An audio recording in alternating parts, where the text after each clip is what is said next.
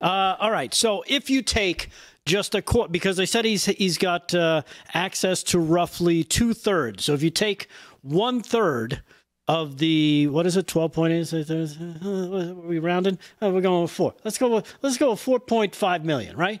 Okay. All right. We'll go with 4.5. It's a little more than a third, but yes. Yeah. But all right. So you want me to round down? Well, it's about 4. It's about 4, 8, 12, and 4 point. So it's a little over 4 million. All right. So 4.25 million. How about that? Sure. Is that better for you? Yeah. All right. Let's do that. Now we're going to do that. We're going to take the 1, divide it by what are we doing? It's about 188 days till the date. So okay, you ready for the number? These are how many documents? I'm more ready for the description on what the hell we're doing. But yes, these are Joe Bidenomics over here. These are the amount of documents his legal team would have to go through every single day just to get through 1/3 of those documents. Okay, drum roll.